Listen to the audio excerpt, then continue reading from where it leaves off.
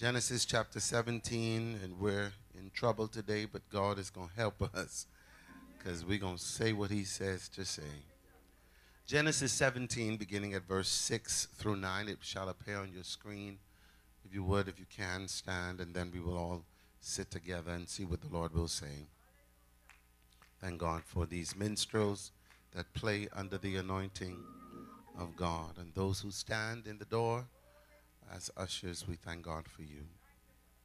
And Moses spake unto the children of Israel, and every one of their princes gave him a rod, piece, for each prince one, according to their fathers' houses, even 12 rods.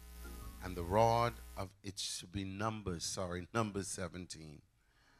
And Moses, let's start again. And Moses spake unto the children of Israel, and every one unto their princes gave him a rod, a piece, for each prince one, according to their fathers' houses, even 12 rods. And the rod of Aaron was among their rods. And Moses laid up the rods before the Lord in the tabernacle of witness.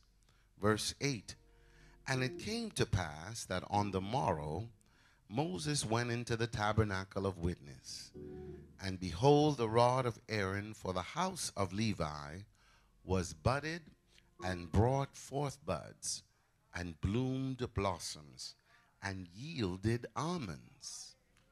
And Moses brought out all the rods from before the Lord unto all the children of Israel, and they looked and took every man his rod.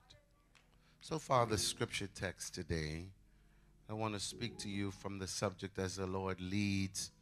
God has made his choice. Look at the person next to you and tell him, God has made his choice. Hallelujah. Father, in the name of Jesus, we can't do anything without your anointing. The praise and the worship has gone forth, and so your presence is here. We thank you, God, because you inhabit praises of your people. So we feel you, God. We know you are in this room. You've come to bless, to set free. And we thank you, God, for this opportunity to share your word. Not get in my mind, get in my thoughts, get in my body. Speak, and we shall listen. In the name of Jesus we pray. And everyone say amen. Amen. You may be seated in the presence of the Lord.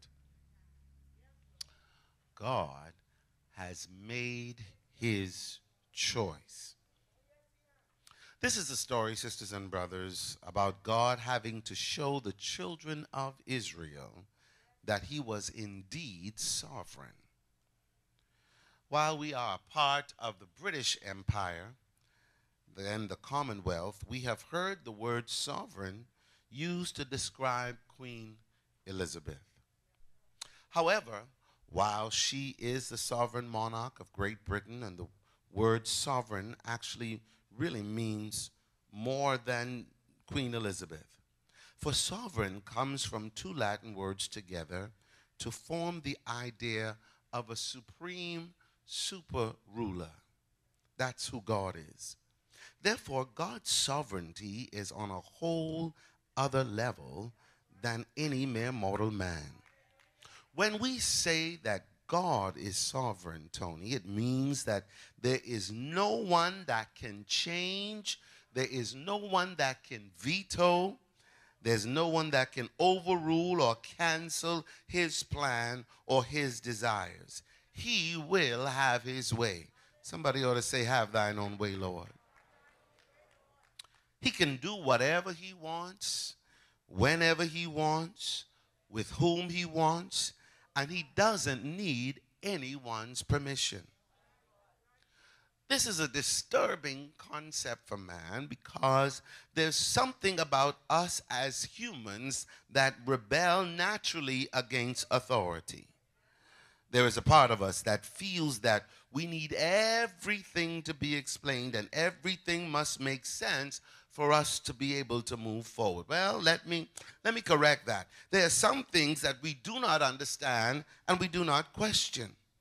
Let me give you an example. For most people, They do not know the equation for gravity.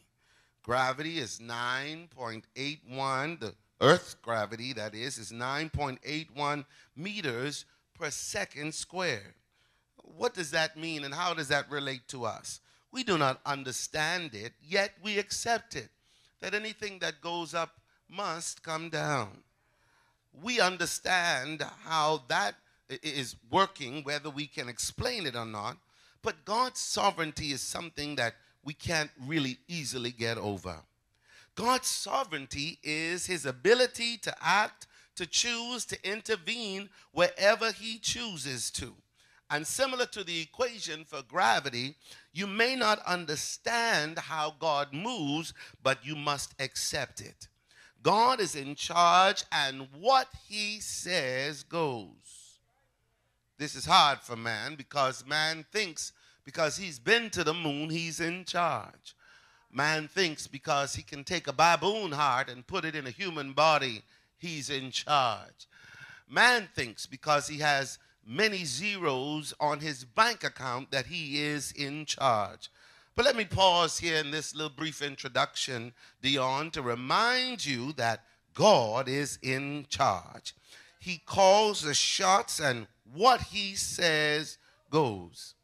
The story that is before us takes place in Numbers, 3,500 years ago. Let's unpack it and let's see if something from these ancient writings in the Bible that we can glean and somehow use in 22. For those of you that did not catch the story in the reading of it, there were 12 rods that Moses took from each tribe and wrote their name on each rod and put it in the house of the Lord, and something happened when he came back. In order to understand this scripture or any scripture, theologians tell us we must first understand the text, the pretext, the context, and the post-text. Let me say that again. In order to understand any scripture, you must understand the text, the pretext, the context, and the post-text. And in simple English, it means before you take that verse out of context, you must read what has happened before it, you must read the context around it, and you must certainly understand what takes place after that verse to get a full understanding. We're in chapter 17, but let's look at chapter 16. We meet a man by the name of Korah, and he and a few of his friends, he convinces 250 leaders within the people of Israel to come up against Moses. They were part of the council of elders, and they rose up against Moses. This is the pretext. And they approached Moses and Aaron according to the text in chapter 16, verse 11. They had the most to say about Aaron. They were dragging Aaron's name through the mud. They conspired with the sons of Reuben against Moses and Aaron, and they confronted them saying, Moses and Aaron, I don't know where y'all getting these laws from, but we don't like it. Couldn't be that all these laws were written on these 2 tablets of stone that you came down from the mountain with. We don't believe that God is just speaking to you. In fact, we think he's talking to us too. So we don't know why you should be in charge. And to add insult to injury, Moses, you told us you were going to lead us out of Egypt into the promised land. And we've been looking around and walking around for days and for weeks, and we don't see a promised land in sight. We out here in this wilderness, and so we don't know if you should be in charge. The Bible says that Moses and Aaron fell on their face before God. And Moses said, I'm going to teach you and show you there's going to be a sign that God has chosen us to lead. And Moses said, if God has chosen me to lead, if God has put his hand on my life, then this ground is going to open up and swallow you. And the Bible said as soon as the word had left from Moses' mouth, the ground opened up, and Korah and all of his family and all of the people that were connected to him, the earth swallowed them up, and the people could hear them screaming as they went straight down to hell. God is sovereign. the people scattered from one direction to the other. And the Bible says that even after that, the people were still not fully convinced. And I wondered, why would they not be convinced? And the Lord spoke to me and said, this was an isolated event that everybody didn't know had happened, because he was just dealing with the tribe of Levi. But when the spirit of heresy, when the spirit of division, when the spirit of confusion comes around, it does not stay in one particular group. It starts in one group and it begins to spread and metastasize throughout the entire camp.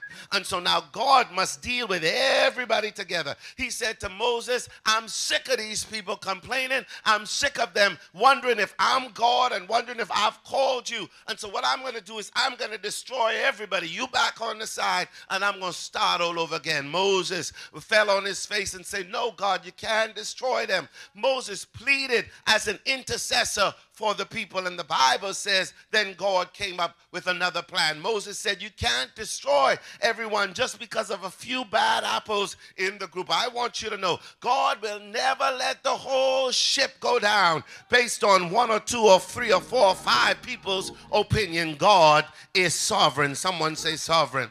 The Bible says that the next day Moses calls them in, and Moses says, every leader, I want every tribal leader to bring me their staff, to bring me their rod. And every leader had a rod that symbolized that they were the chief of that particular tribe. And so Reuben tribe came with their rod, and Levi's tribe, and Dan's tribe, and Asher's tribe, and Zebulun, and all of them came with their rods. And the Bible says that they put the rods in the temple. And when they put the rods in the temple, something happened at that time. And that's what I want to talk about today. Not so much Korah and what happened before, but what happened with the rods. I want to just point out a few things and bring them to your attention, and I believe that they will help you today.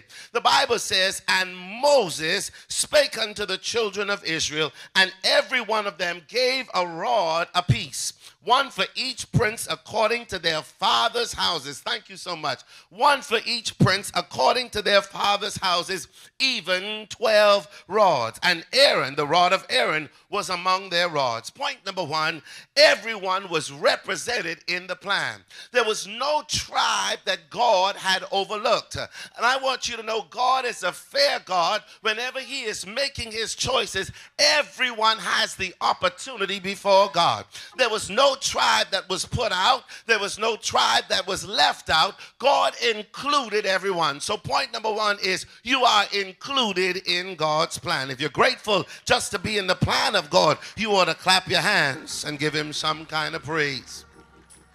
The second thing I want to point out was the Bible says in verse number 7 that Moses laid up the rods before the Lord in the tabernacle of witness.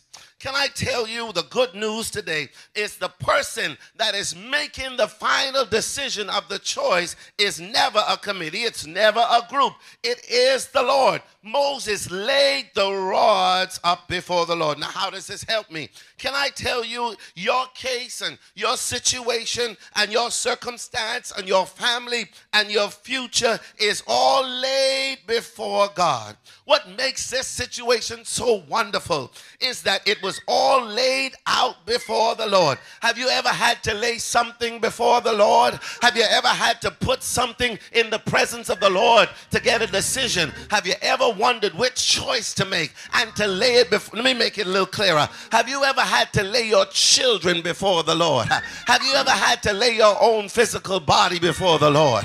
Whatever it is that's going on in your life, let me encourage you to follow Moses' lead. Whatever it is, you got to lay it out before the Lord. Present it to God, because God is the one that has the final say. In your life, there's not a man that has the final say.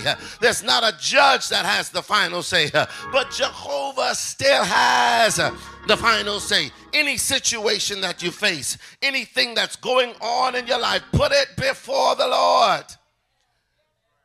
That's why songwriter wrote, I've found the answer. I've learned to pray with faith to guide me. I've found the way. The sun is shining for me each day. I've found the answer. I learned to pray. Look at your neighbor and tell him, put it before the Lord. Don't put it before your neighbor. Don't put it before your friends. There's some pastors, you can't even put it before them. Whatever is ailing you, whatever is on your heart, put it before the Lord. Now verse number 3, and I'm almost done. Verse number 8 says, and it came to pass, I want you to see this, that on the morrow Moses went back into the tabernacle. In other words, on the next day, he goes back in to see what's going to happen to these rods. Can I tell you, your situation is about to shift in the next 24 hours? Y'all don't believe that. If you would, you'd be shouting a little bit more than that. The Bible says they went in one way, and in 24 hours, God had done something. I came to announce to someone prophetically that there's a 24-hour shift that's getting ready to take place in your life. If you can grab it, if you can hold on to it, if you can say that word is for me, I am here to tell you I'm under a heavy anointing today. That's why the devil is fighting my body. You have no idea how I feel. But I tell you, I don't care what's going on in this body. I'm going to preach it till my nose bleed today. I'm here to tell you, God said, give him 24 hours and watch him turn whatever it is that's in your heart right now around. Can somebody give God some kind of praise for 24 hours? I hear the Holy Ghost saying, watch me fix it in 24 hours. Watch me turn that thing around in 24 hours. Watch me make my decision clear in 24 hours. Somebody high five your neighbor and tell him 24 hours, baby. Just hold on for 24 more hours. I heard the Spirit say, the Bible said that Moses, I feel the preacher coming now, because I feel 5 or 6 of y'all want to pray. Hallelujah to Jesus. I'm going to rise up right over this Benadryl. Just give me a second to get myself together, because God said to tell you today, in 24 hours, he's shifting it and turning it around. And the Bible declares that after 24 hours, Moses went back into the temple and he examined the rod. Rod number 1 looked the same. 2, 3, and 4 looked the same. 5, 6, 7, and 8, and 9 looked the same. 10 and 11 looked the same. But there was one rod that had something different. The Bible said that over the 24 hours that this rod had bud, it had blossomed flowers, and it even gave fruit. I came to tell somebody today, under the sound of my voice, that what God is about to do in the next 24 hours, he's getting ready to pay you in such a way. He's getting ready to bless you in such a way. It's not enough for it to just be buds or blossoms or fruit. In other words, God's going to get ready to give you your back pay. Who am I talking to? God is releasing all of the overtime pay. God is getting ready to release every entitlement, and God is going to throw something extra. He may just give you the car too.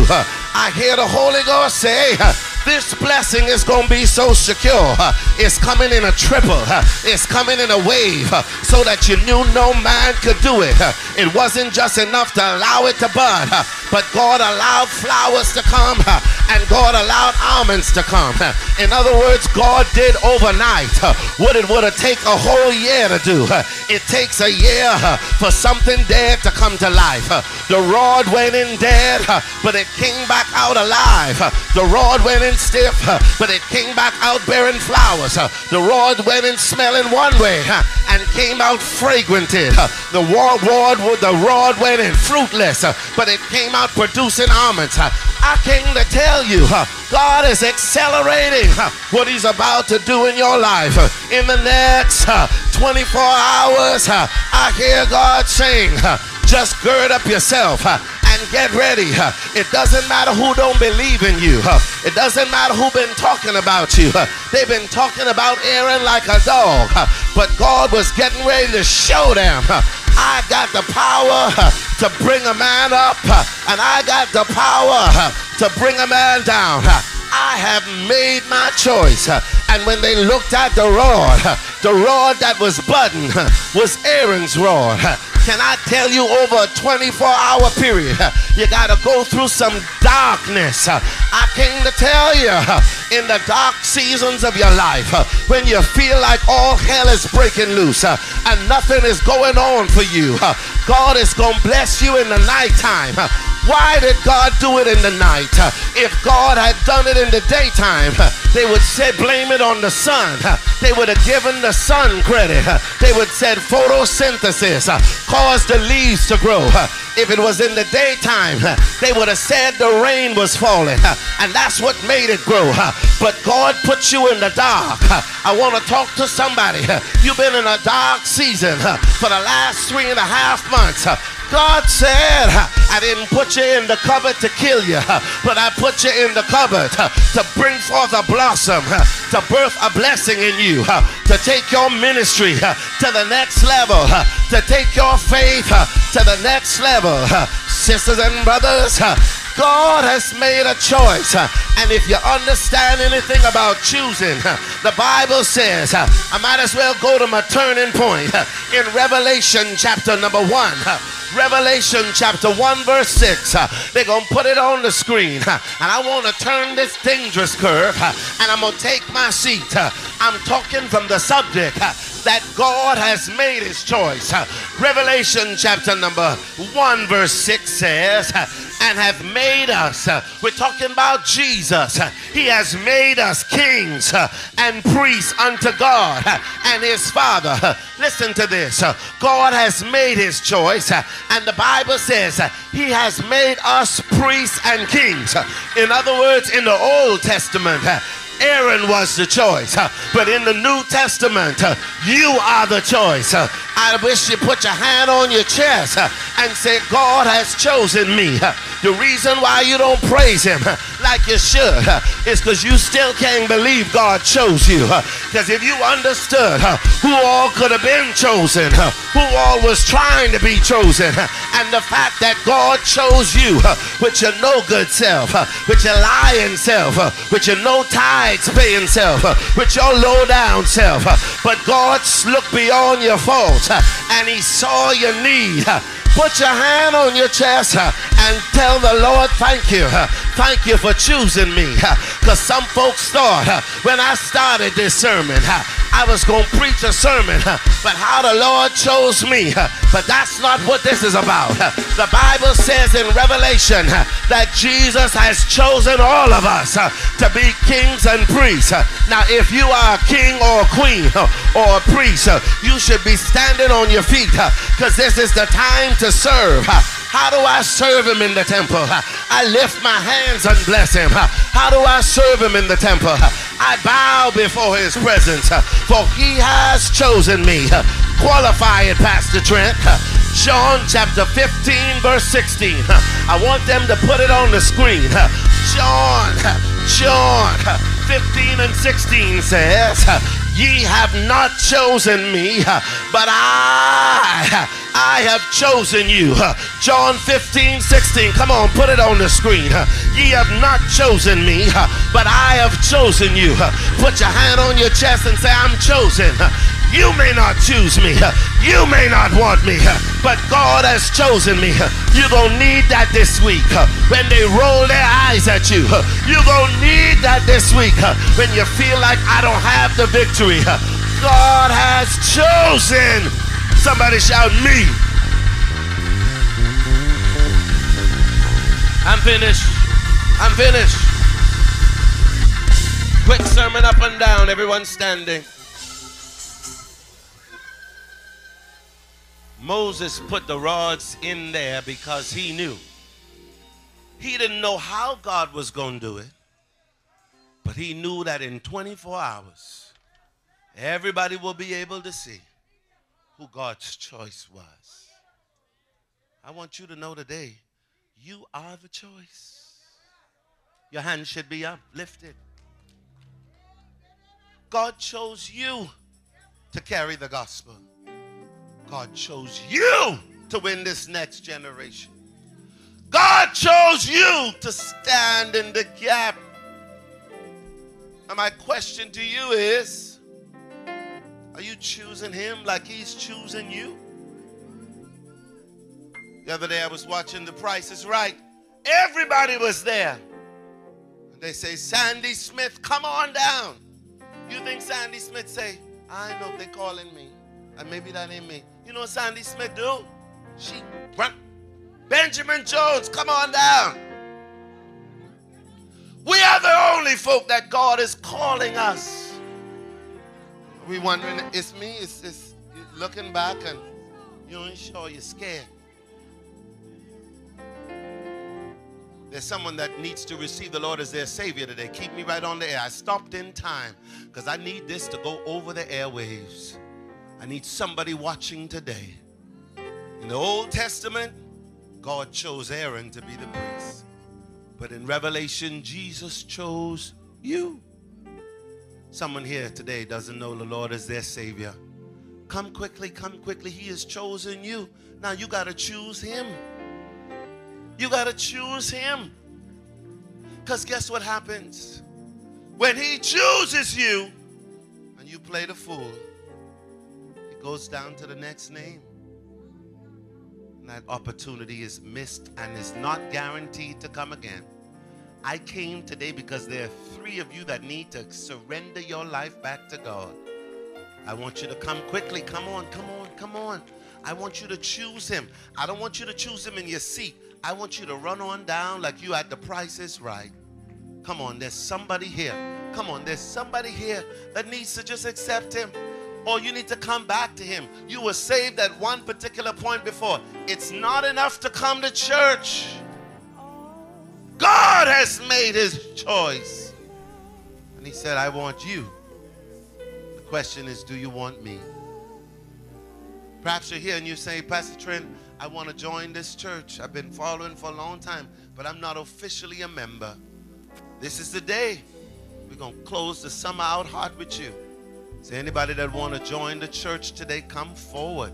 Come be a part. God is choosing you to be a minister in here, to be a part of this ministry. If you're here and you're not a member, come on. We want to have you to be a part of this church. Hallelujah to Jesus. Finally, my last prayer.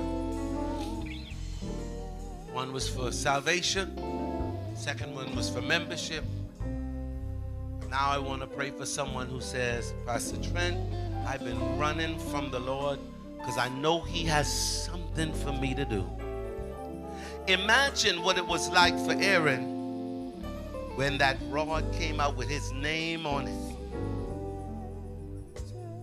If you know that God is asking more from you, not just more time, He's asking more money from your tithes. He's asking for more of your attention, more of your prayer life, more of your giving of yourself. If you say today, Pastor Trent, I want to give more, I want you to come. Come, I want to give more of me. There's some more of me I got to give. He chose you. He chose you. If you're not satisfied with as much as you're giving Him, come. He wants more. But I promise you, with that more comes so much blessing. There's about 6 more of you that need to give Him more. Come. Come on. You know you're not giving Him all you can give Him. God says, challenge you today. I'm choosing you. I believe you can give me more. And if you come and give me more, the blessing will be yours.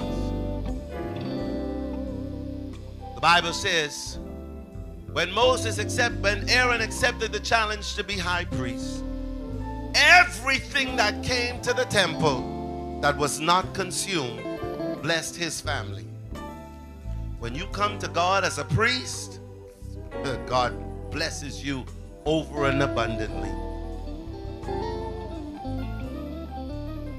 All to Thee. Lift your hands. My blessed Savior, I surrender all.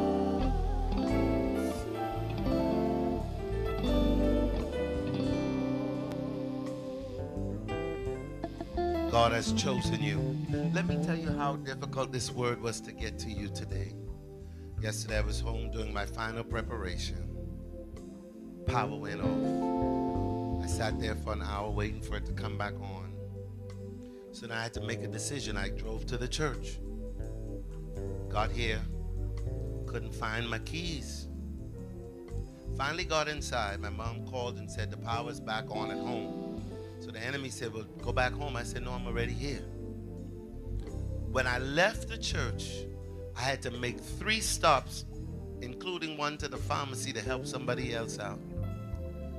Woke up this morning feeling as horrible can be. But God knew what you need. He said, give them the short version. They're going to get it. Here's the point. God has already made a choice. And guess what? When God chooses it, nobody can change it. Nobody can shift it. You're the one. Put your hand on yourself. Say, it's me. That's why you've been filled. There's 2 more of you. The Lord, Holy Spirit, help me up for the prayer. 2 more of you come. You got to give him more. There are 2 more of you. You know it's you. Come on, don't hold the whole service up. That's 1. Thank you, sir. I got to give him more. Thank you, Jesus. Thank you, Jesus. This is going to bless your life. This ain't going to hold you back. God is getting something to you. Somebody say 24 hours. Lift your hands. Father, in the name of Jesus, I thank you because you did it overnight and you did it in such a profound way.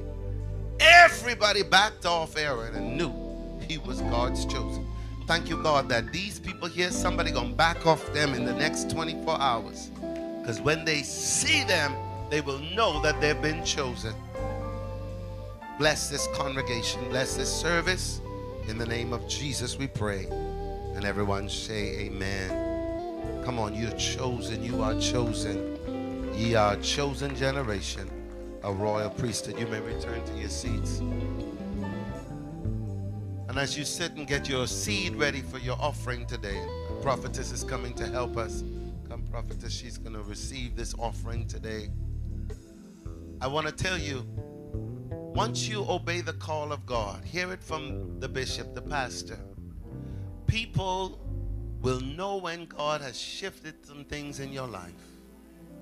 In the last week and a half, listen to this, people that never spoke to me before, people that never thought there was any God in me, I didn't run into them and they happened to see me to say congratulations.